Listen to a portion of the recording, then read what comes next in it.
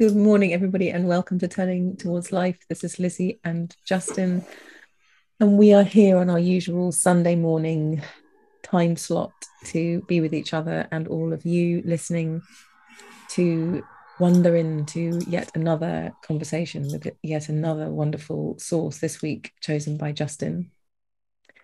And if you've been listening for a while, you may have figured out the algorithm, which is that if Justin chooses the source, I say hello. And if I choose the source, Justin says hello. And I've said this before, but if you're a new listener, you might like to know that it took me ages to work that out. And every time Justin would say, "You start," I would think, "Oh gosh, he knows something I don't," and I didn't ask for ages. And then I said, "How do you work that out every time?" And he said, "Oh, it's just the opposite person to whoever chose the source." Anyway, that always makes me giggle inside every time we begin, Justin, thinking of that hilarity of my slightly ruined brain, to use a word from our source today. And Justin, just to say, I'm really glad to be here. I'm really, really tired today, and really know that whenever we're in these conversations, my life force seems to return to me. And so I feel like you've talked about a few times the nature of practice and how, however we are, we can turn up there. And that's the kind of practice I want to be in, is however I am, I can still turn up. And I'm well and also tired just because of kerfuffles in the night with little ones and husbands and things. But I'm really, really glad to be here and really trusting now these days and faithful to the fact that life force becomes me in these conversations. I'm so grateful that that's one of the attributes of being together in the practice of doing this thing that we've made. So thank you. Thanks, Lizzie. Morning, everyone. Hello, everyone. Might not be morning, of course, when you're listening to this. Gosh, I love what you're saying about practice, Lizzie. I can really feel that in myself. The sense that when we have a practice to be faithful to, which might be on our own, for me, increasingly, it's all the practices I have that implicate others in some way or involve others in some way. So, of course, this. How faithfully entering into a practice, no matter how we are, no matter how much we want to or don't want to. I know this is true for me. No matter how much I don't want to get up on a Sunday morning, I also know that part of being faithful to getting up and showing up here with you is incredibly life-giving. And in ways that are very different from, I don't know how to describe this, when I'm not feeling great and I'm trying to cook up a way to energize myself in the moment or something. Oh, I'll go for a walk. Oh, I'll have a shower. Oh, I'll call someone. There's something about being involved, committing to regular practice where the act of committing and the act of faithfully showing up is the thing that does the work that needs to be done. So I know I get met by this practice by being with you and by being with everyone who's listening in a way that's completely different to my attempts to grab something when I want to shift my mood or my state. It's a little bit hard to describe quite what that is, but it's almost Yeah. like the Yeah. the space of commitment to practice is the thing that itself has the power and the depth and the dignity that it does. Yes. Justin, it's reminded me of this amazing saying, when rhythm takes the place of will. And it Oh yeah. feels really aligned with that. Like when there's a rhythm, when there's a regular something, it becomes, like you said, the powerful thing. And will seems teeny and kind of flailing in the wind by comparison when I feel into the two fields of rhythm versus will. When I think of my will, like I think you're saying, "Oh, I'll do this," or "Oh, I'll do that." That feels so much less of a kind of tidal wave of power than this is the thing that happens and we participate in it somehow. Beautifully. Yeah, that's really beautiful. Mm. Right. And it's so different to, there is something obviously in will. Will, much can happen from will, but like you're saying, the tidal wave of knowing that I'm here on a Sunday morning with you because I'm here on a Sunday morning with you because this is what we do and what we've committed to allows it Mm. to have a tidal wave kind of scale that is different from the sort of more impulsive, almost sort of like consumer-like ways I might, which again, it's not that they're without their virtues, but they're never off the scale in my life of faithfulness to practice. So I'm really struck by your saying that, and also thinking just before we start with the practice of reading a source to one another and to everyone and then talking about it, how the tragedy in a way that with the demise of organized religious life in the wider scale, the way the world has changed to individualize us much more and to separate ourselves from one another much more, that many of us don't have good models for faithful practice because they're not handed to us. And that was one of the strengths of organized community of many kinds, is that it can allow for an entry into practice and a structure for supporting practice. So here we are making practice together, you and I, but I also know that one of the things that gives this practice its tidal waveness is that there are many other people with us. So I want to say hello to all of you who are with us in this practice, whether your practice is to listen to this out on a walk or as you're dropping off to sleep, or maybe you're with us live on a Sunday morning on Facebook, as some people are, or however way this enters into your life of practice, or not. But I want to speak to the practice part of it. You're all very welcome, and I know I can feel the presence of many hundreds of others alongside us. So the aside from saying hello in the way that we do, Lizzie, the next part of our practice is to read a source and see what happens from it, as you know. So here's our source for this week, which if you're not me or Lizzie and you want to find it, it's always in our Facebook group, which you're very welcome to join. It's always in the notes on podcasts and YouTube. It's on our lovely turningtowards.life website. And you can get it by email. If you go to turningtowards.life and choose to sign up to the weekly email, you'll get it in your email inbox too. It's called This Ruined House. And it's by Roshi Joan Halifax. Last year, the poet Jane Hirschfield shared with me that her life broke open when she first read a haiku by Izumi Shikibu. Izumi was a 10th century Japanese poet of the Heian period. This beautiful haiku is about risk, suffering, permeability, tenderness, and courage, the inner integuments of altruism. Here's Izumi's haiku. Although the wind blows terribly here, the moonlight also leaks between the roof planks of this ruined house. Jane later wrote, "Wall up your well and you will stay dry, but also stay moonless." I believe that we have to let life into our lives, let others into our lives, let the world into our lives, let love into our lives, and also let the night into our lives, and not let the roof over our head, our knowing, our fear, keep out the moonlight.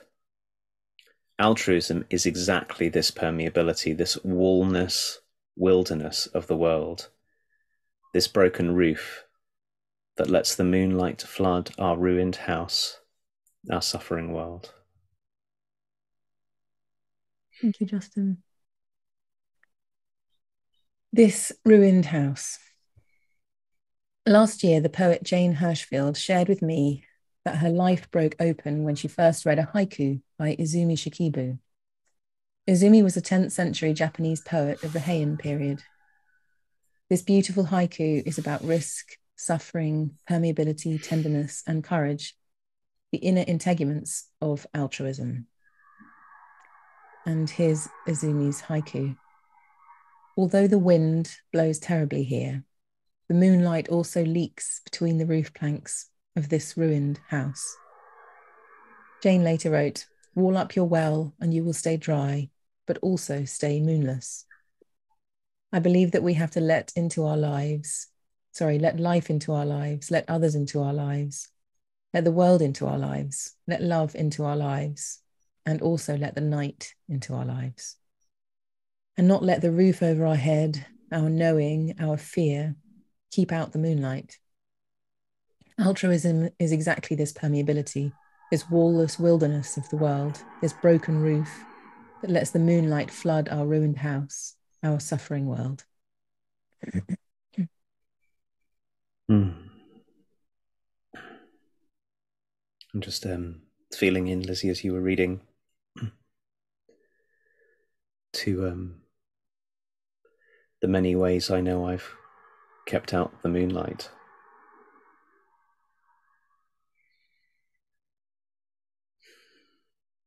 Which I think is at least for me, has been for so much of my life has been the easiest and most obvious thing to do, has been to try to keep it all out. And I remember this feeling I had that when I look back on being little, growing up, I remember this feeling I had that it was my job to keep the world together, and that I had to keep the world together for everyone around me, particularly the grown-ups around me. And how it's completely understandable when you're small to try to work out the world and then to get on with doing whatever it seems like the world is calling for so that we can all stay safe. Like, there must be such a big part of being a little one and being so vulnerable is, who do I have to be, whatever it is. And for other people, I know it's something completely different. But for me, it was keep people safe. And I'm remembering then, I know my daughter Maya is 16 now, Lizzie. She must have been 5 or 6, and something must have been happening. I think it was a time of great difficulty for our family, and I came home weeping. And I remember her saying to me, "I don't like it when you cry."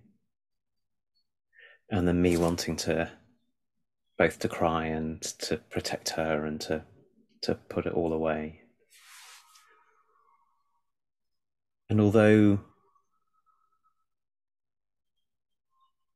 And I'm hugely drawn by what both Joan Halifax and Jane Hirschfield and Izumi, these 3 authors that we have here, what they all have to say. I think as my starting point, I'm wanting to honor the goodness and the trouble of the parts of us that really don't want any of what they're asking us to have happen. Mm. The tender little ones in us that are really scared that if we let the moonlight shine in through the roof, we'll also be blown away. And so better not to be blown away, and then also better not to feel the moonlight. It seems to me that to talk about this, we have to start with those little ones in us. We can't, at least for me anyway, I don't think I can get to this by just committing to keep on laying myself open, which is something I feel very committed to do, without also honoring that there are little frightened ones inside me who are really scared of that happening.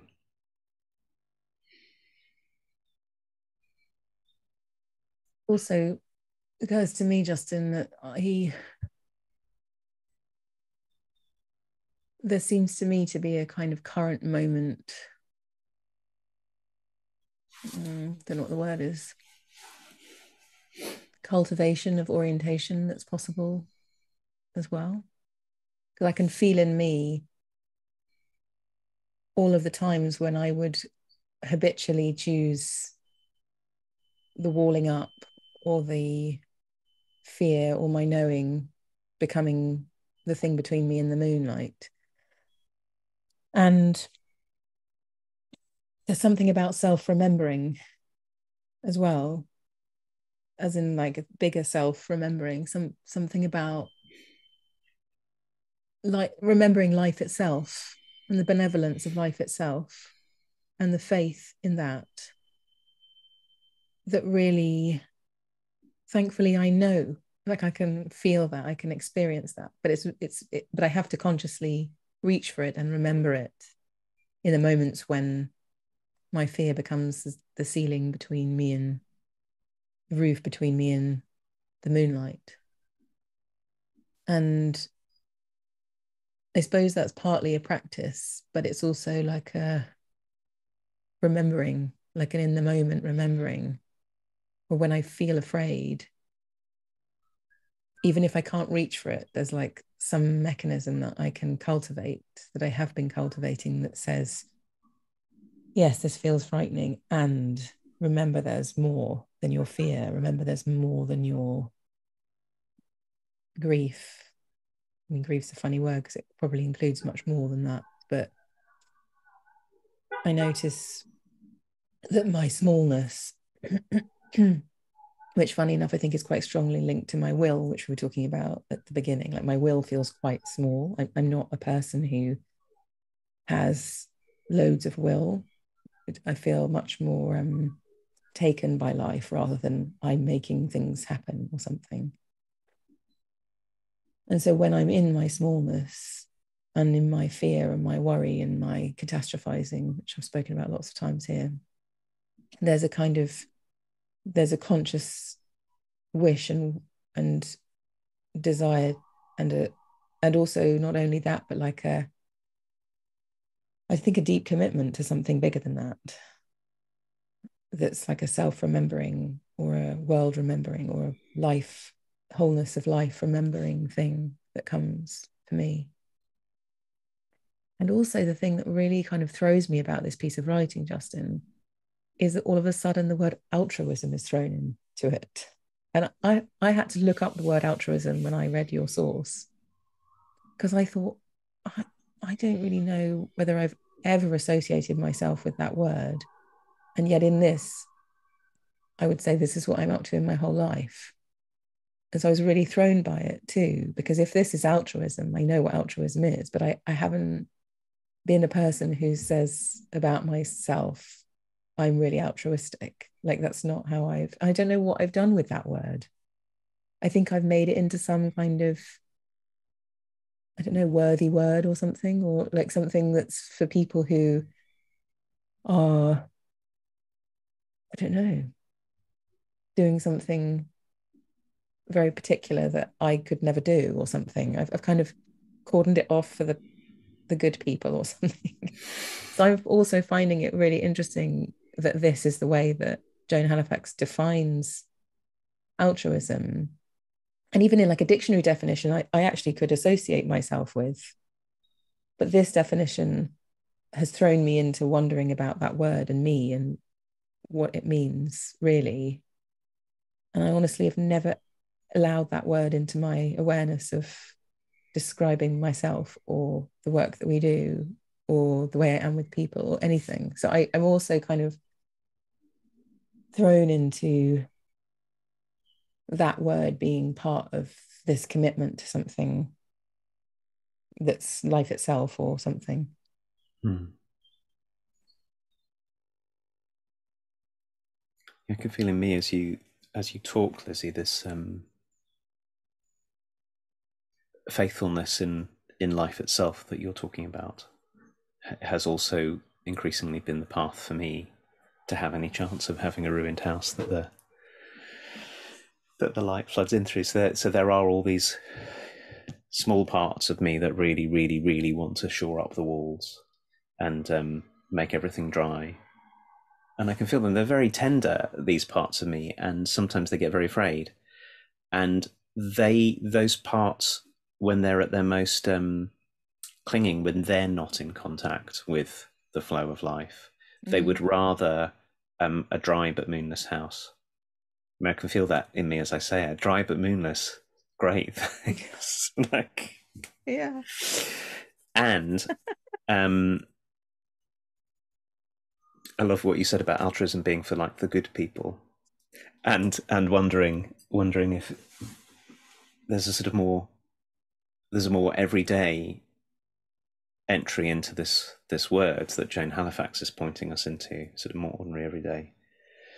So what I know about myself is that when I've got myself into the staying dry mode, which was familiar for me, like the predominant orientation to the world for the first 34 years of my life, for sure.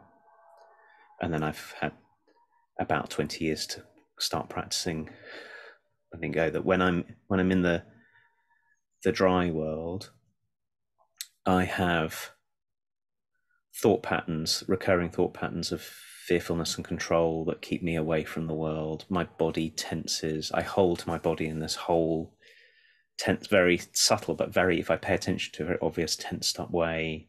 I'm very often anticipating what's to come rather than being here with anybody or with anything, like already trying to head off future difficulties or future problems or solve something ahead.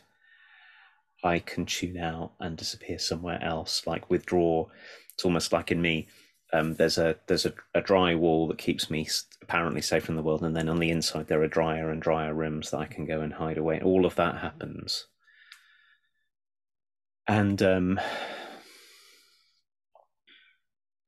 the connection, that the way I'm understanding altruism here is that set of moves which are orchestrated by parts of me that learnt to keep safe in very particular ways and also keep other people safe in very particular ways, is a way of getting out of contact with the realness of the world so that I won't be affected by it.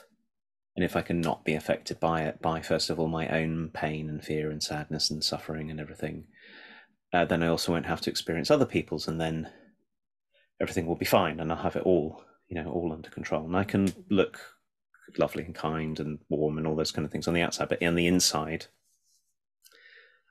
I'm in the dry land. Mm. And I thought that when you were talking about it, I thought, oh yeah, there's that definition of altruism that makes it sound like a sort of a worthy pursuit done by the worthy people that might put it out of the reach of any of us who allow ourselves to consider ourselves to be ordinary. It's like what the saints do or something, altruism. But maybe can really feel myself being moved by what Jane Halifax says here, which is that where altruism begins, and maybe what altruism is our willingness to let ourselves be unwalled from the world so that we can then meet one another, and then from there very naturally all kinds of things flow. And that one of the things that flows is the confusion and uncertainty of being a person and the absolute beauty of other people and ourselves. It's really hard. I think this has been I've never thought about it this way, Lizzie, until this morning. I think one of the ways that I built the dry wall for years and years and years and years and years and years and years was to secretly have the assessment that I am terrible and that everyone else must be terrible, really, and that the only thing to do is to protect myself and others from one another. Like, people are dangerous and we're dangerous. And it's so hard to be genuinely anything from there. And that one of the routes into what Jane Halifax calls the wall-less wilderness of the world, for me, has been to learn to really love people, but properly love people, and to see, to look out at others as if we're all, although the wind is blowing terribly here, what we see when we look at one another is moonlight.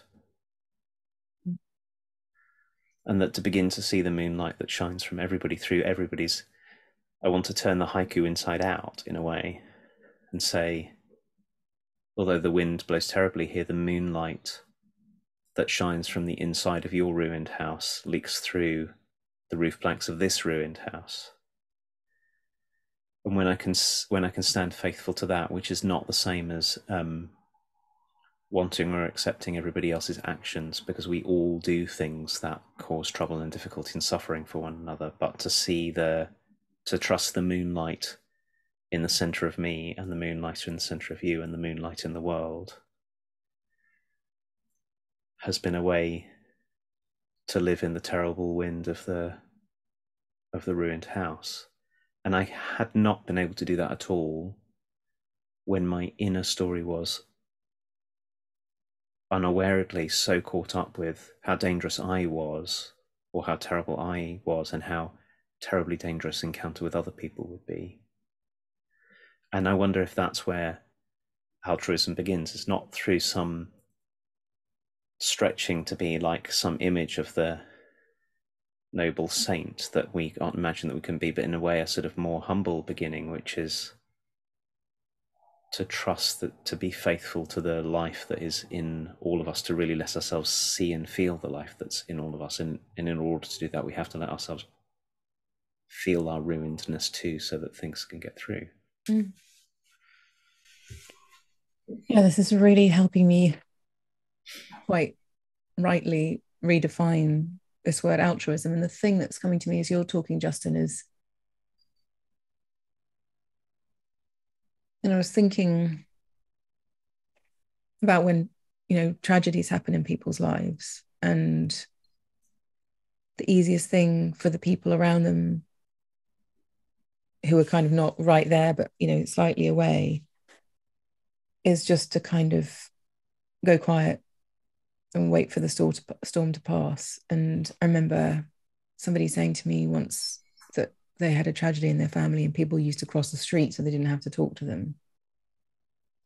And I feel like this is what has us not cross the street, but has us cross the street in a different way, as in cross the street to talk to them, which is that if I can believe in my own rickety roof and my moonlight coming through and yours coming through, and if I can be the inevitable brokenness that humanness is, because of how vulnerable we all are and how impermanent everything is, and how risky it is to be here because of how much we love each other and how much we rely on one another and how alone we are done for, all of that. If I can let all of that be real in me rather than stave it all off in the dry lands, I can cross the road and say, I heard the news that your brother has died, and I want to offer you myself in whatever way might be supportive, and I'm so sorry, which is very different than, oh my gosh, I need to just stay in my house because I can see him walking past and I'm not going to go and find him, and I really just need to duck while he goes past my window so that I don't have to, which kind of goes to your point of like, who could I be to help someone or to support them or to inadequately have a go at being some human connection or something. And so I feel like this word altruism is settling very differently in me, which, so if we can be this broken roof, we get to be an invitation to ourselves to connect and to be in the unknown of, I don't know your grief, I don't know your situation, but I'm willing to stand here and say hello and make the first move towards you at a time where you can't make any moves or whatever. And of course, then that is, of course, altruism. It's moving towards something that is, I don't know, less able to be functioning in the world and okay, and letting someone know that there's a human being right next to them who's willing. And maybe that's what altruism is. And then, of course, that might translate into some other act of generosity or whatever.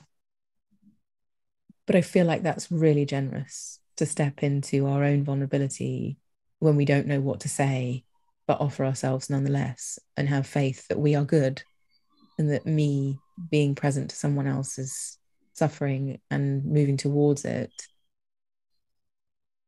it really matters. And I feel really grateful for being kind of redefined in my understanding of this word. And also this practice we have here, Justin, and all the other things we're up to as well. Keeping on, this is going to be a new word, permeabilizing ourselves, making ourselves permeable all the time in greater and greater degrees so that we can be impacted and affected and impressed upon and moved by, so that the moonlight can always get in. Like, it feels like I'm somehow today redefining something and doing the thing that you're suggesting, which is also seeing my own goodness, that there's a kind of this permeability that we're creating in ourselves really matters in the world for the sake of the beginning of any kind of generosity that could happen between us all. Mm.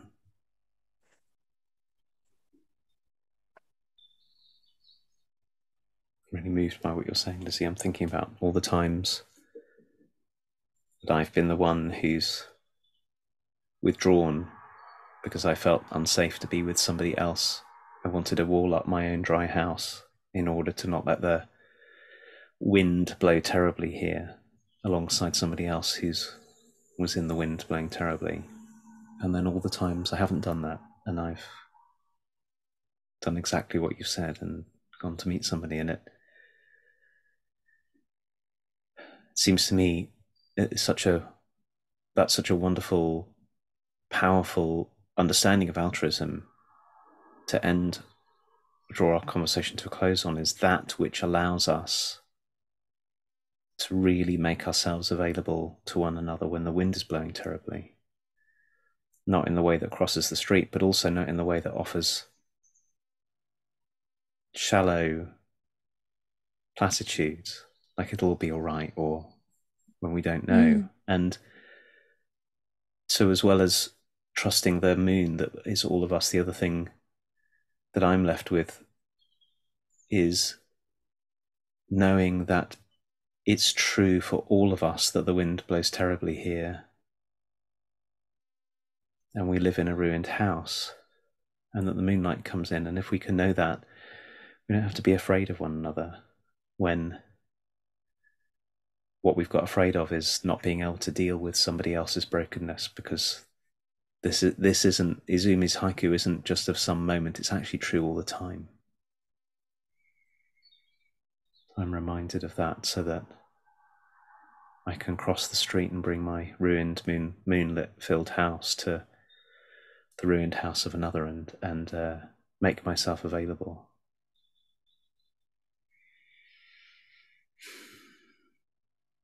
And thank you, Lizzie, I learned so much by being in these conversations with you. It's one of the great joys of doing this, is to find out that there are things to be said and things to hear and receive about each of these sources that are way bigger than I could ever imagine.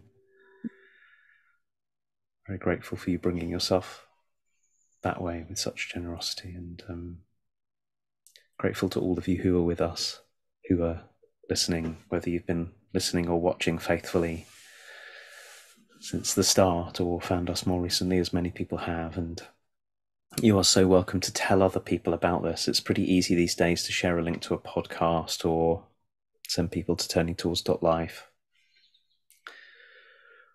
or to our Facebook group. We'd love to meet you, and you can write to us too. You can email us hello@turningtowards.life, or Lizzie@turningtowards.life, or Justin@turningtowards.life, and we love hearing from people, and we will respond. And all being well, we will be back here next Sunday, 9 a.m. UK time on Facebook, and whenever you want on all the other ways you can find us, and we'll see you then.